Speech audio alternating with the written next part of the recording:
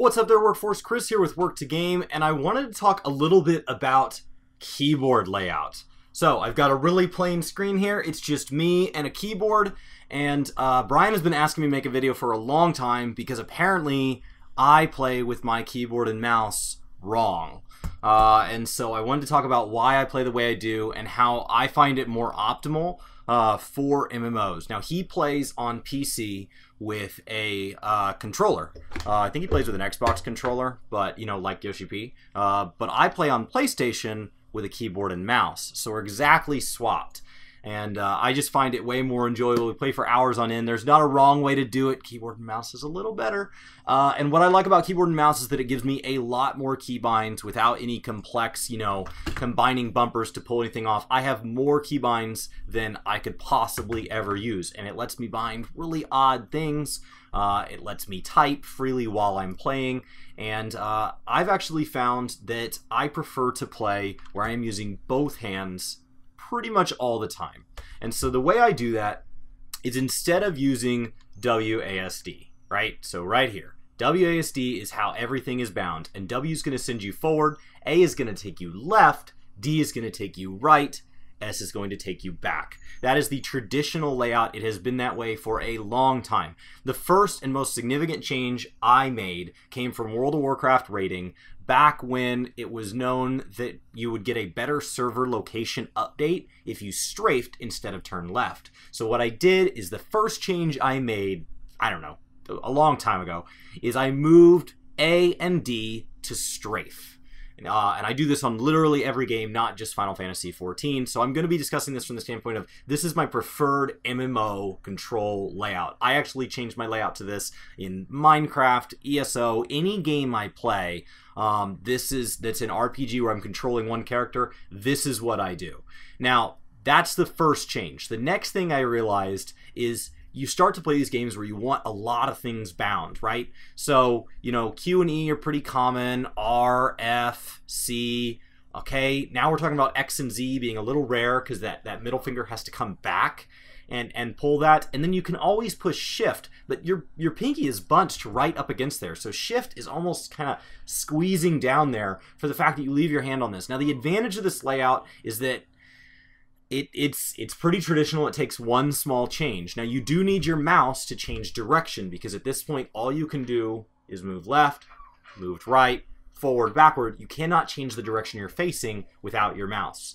And that's where right-click follow comes in if you want to kind of grab a bite to eat or something like that. But I just found that this is I get a better level of control. It lets me move my character left and right while I'm looking at something else. I can actually strafe around it. I just found it to be a cleaner and easier experience to gauge where my character was at all times. And then when I wanted additional abilities, I shifted the entire layout to the right one key. So now instead of WASD, I use E, S, D, and F. Okay? And that sounds really odd on its face. Why would you do that? But what you've done is you've now allowed your pinky to handle Q, A, Z, and Shift. And a lot of times I'll have FN as my push-to-talk key.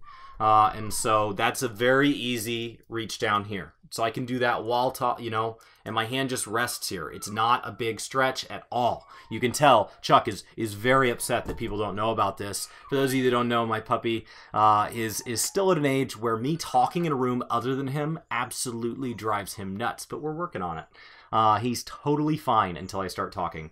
I could go in that room and ignore him for hours and it would be fine. So to continue moving, this has actually freed up a ton of space. This also frees up more numbers. If I put my middle finger on W, the furthest I can reach my pointer finger comfortably is 5, where I still maintain absolute control over the A key.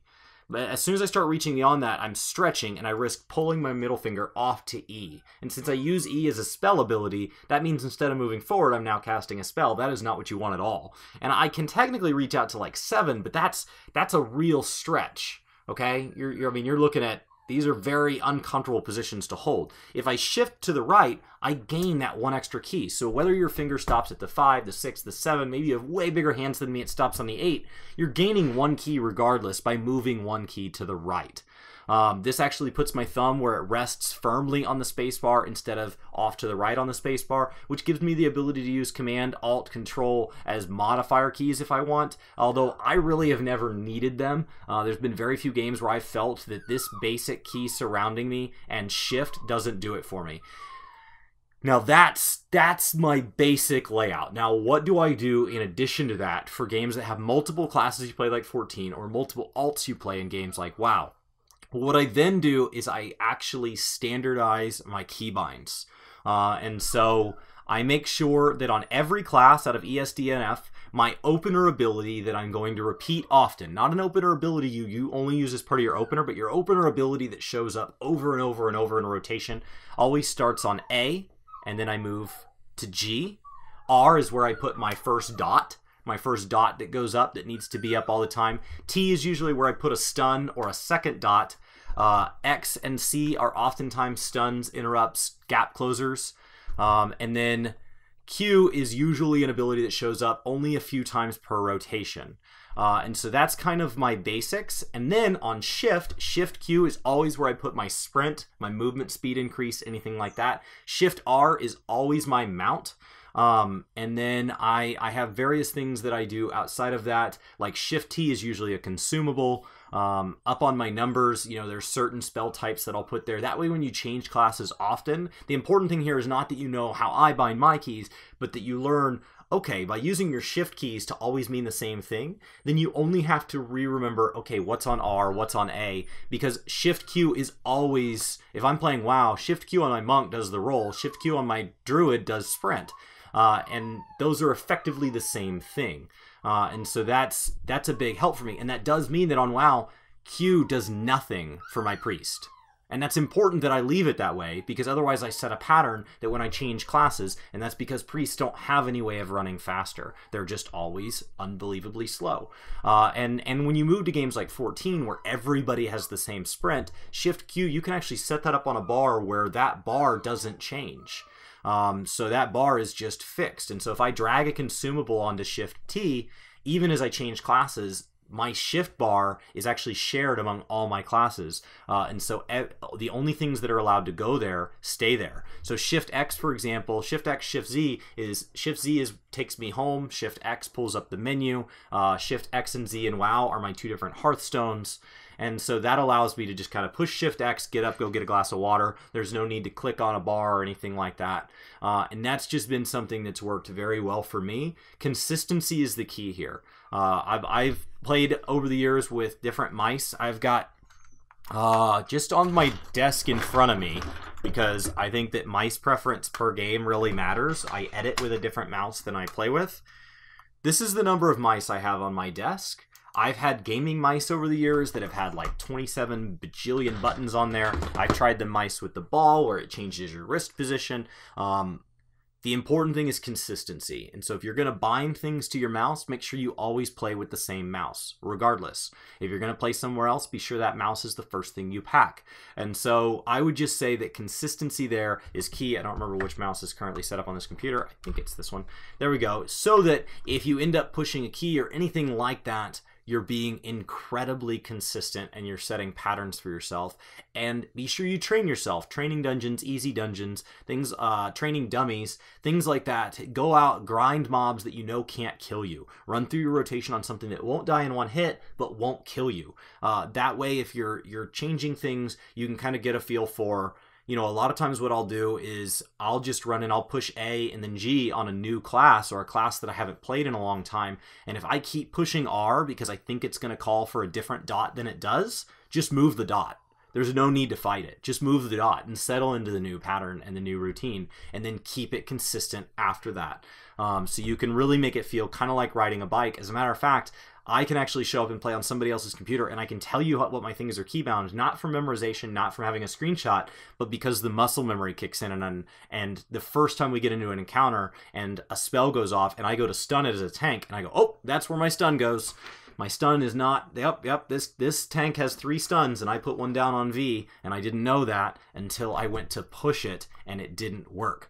And so, you know, just consistent things. My limit break is always on the same key for all my classes. So when somebody says limit break, there's never a question of where is it. I never play my summoner. Where is my limit break? I know where it is because it's in the exact same place it is on my tank and on my healer.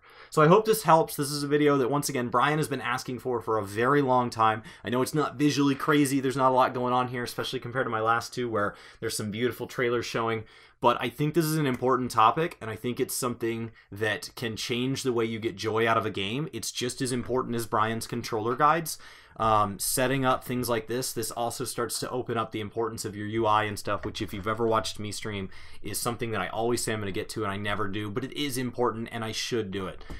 So my name's Chris with Work To Game. I hope you guys have a fantastic day, and I'll see you next time. What's going on, Workforce? Chuck here. It's been a good long month, and I just wanted to say thank you so much for hitting that subscribe button.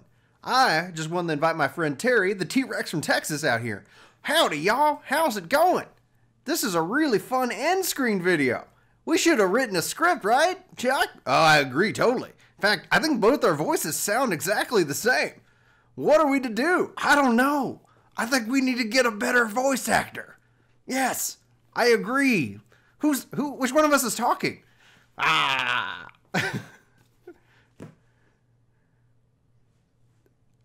They're still here. What are we gonna do?